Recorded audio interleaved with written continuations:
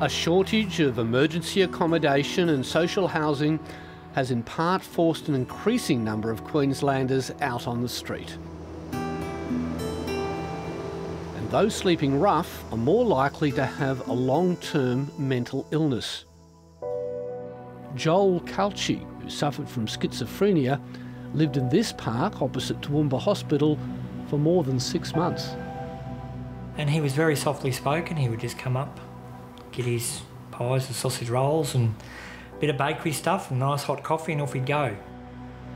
Tony Hurl runs a community kitchen in Toowoomba, feeding up to 100 people each night.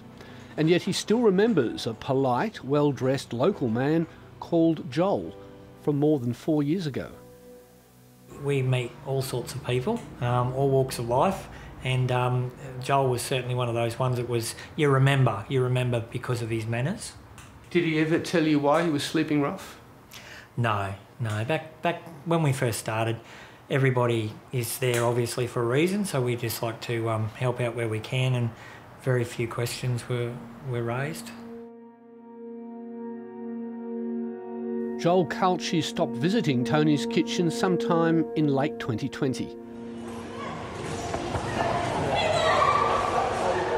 The next time Tony Hurl saw Joel Cauchi was on the television, something the charity worker is still trying to come to terms with.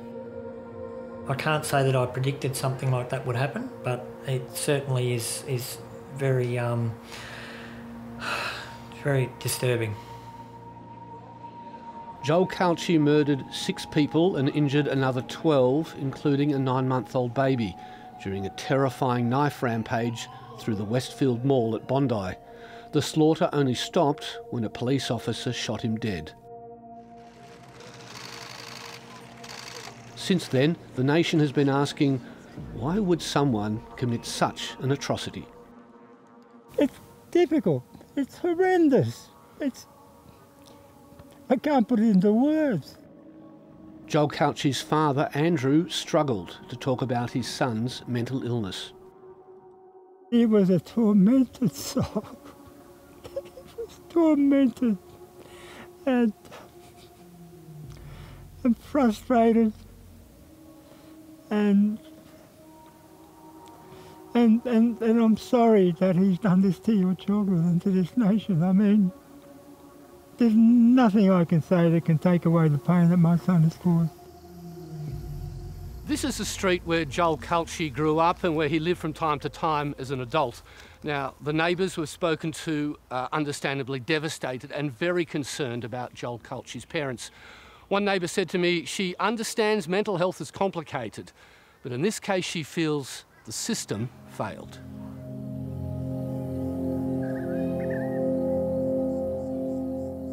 We need to invest more money in mental health and around mental health, getting these people the help that they desperately need. If you're living or sleeping rough, you don't have access to that. What's the state of services for mental health in Toowoomba at the moment? A long waiting list, unfortunately, and we're hearing 6, 12, 18 months for the basics. Joel Cauchi did get some help for his schizophrenia. He was treated in the Queensland public system up until 2012, when he was transferred to a private psychiatrist. And according to his parents, he started to come off his medication around 2019, with some medical supervision. He asked the doctor if he could come down on it, and she did it over a period of a number of years, very carefully giving him the warnings of what might happen. Within a year, though, he was sleeping rough. I don't know any of the details other than what I've heard on the news about his care, but it does seem like he did get lost in the system. Neuropsychiatrist and Griffith University professor Harry McConnell says weaning someone off this medication requires close collaboration between the public health system, private psychiatrists and GPs. He says although Queensland Health does have case coordinators, there's not nearly enough.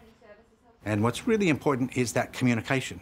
And that communication then needs to extend to community networks, to the family, to the police, so that people are talking to each other and that people don't get lost between the cracks. As Cauchi came off his medication, he had a series of contacts with police.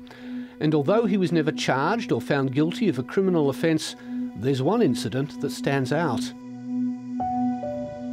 In January last year, Cauchi called police from his parents' home to complain his dad had stolen up to 6 of his knives. I was concerned about having those knives in my house. Queensland Police confirmed they went to the house and talked to the parents, but said no further action was taken. We intersect with a lot of people in our community that have schizophrenia. Police are not mental health experts. They have to deal with things that are presented to them and what threat there was to the community, and at that time there was no clear threat to the community and no action that could be taken by police. There's a whole network of communication here and a safety net that he missed out on. So part of that was the communication between the police and the public mental health services, but also that loss of the link between the public mental health services and community resources and the private sector and the family. That whole communication system was lost. We don't know if earlier intervention could have prevented the horrendous murders, or what prompted such horrific acts. It's a question for the coroner. And mental health support services want to emphasise that people with severe conditions such as schizophrenia are more likely to be victims rather than perpetrators of violence.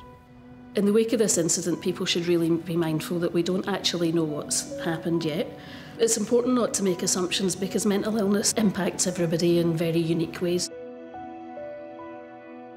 But those who had contact in the past with Joel Cauchi can't help but think, what if?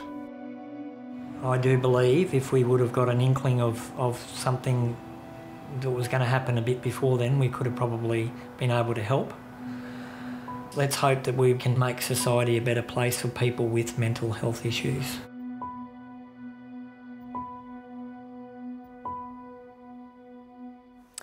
And if that story has raised any issues for you, you can call Lifeline on 13 11 14.